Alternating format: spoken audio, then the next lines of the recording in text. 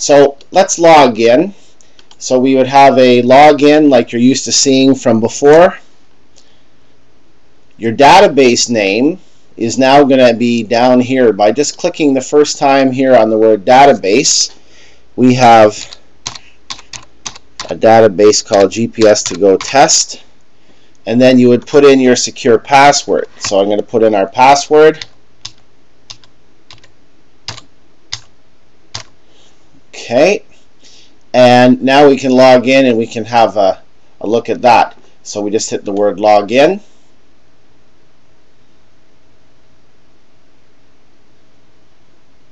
And our screen is going to brighten up as you're used to seeing. Here we go. And you're going to land on a page that's very similar to what you're used to seeing before, but with some nice changes. So these dashboards, you're used to seeing that kind of thing. Let's do the usual stuff of saying, hey, where are my vehicles? So if I click on the word map, the map of North America is going to open up. We'll wait till that refreshes. There we go. Nice and crystal clear. Now if I want to find a vehicle, right, all of your Geotab devices all start with the letter G as far as the serial numbers go.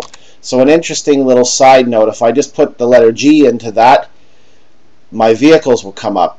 So if I want to see where a vehicle is, just double click on it. The map is going to refresh. And here we see our vehicle down here. Again, you can still hover over it and get information, stop for 4 hours, date and the time, etc., etc. So we see that it's stopped. We see a square that represents a stop inside of a regular stop with no special zone. Now, something new, you used to have your trip and activity report on this side. Well, now your trips history report is now available up here. So if we just click on the words trip history, if I want to see the trip history for Ottawa home for this time, so I just click on that and it's going to show us the previous stop. So this is the first place that the vehicle left from. Here's where it ended up.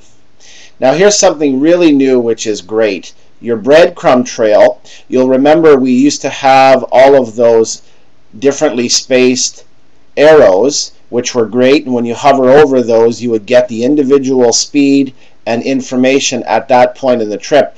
Well, now you'll see the little pink circle is moving, and as I move that along, it tells me the different speeds that we're going, right? So you see 74, 70, 69, 74. Let me just zoom in a little bit. Same idea as before. You just double click on the map or use your scroll wheel. So if I mouse over that, Ottawa home, 63 kilometers an hour, 62, 61. So our accuracy and our ability to tell you what was going on during the different parts of the trip has gotten even better. If I click on the word options, now we have our time filter like you were used to seeing before. Your custom filter and everything is still in here.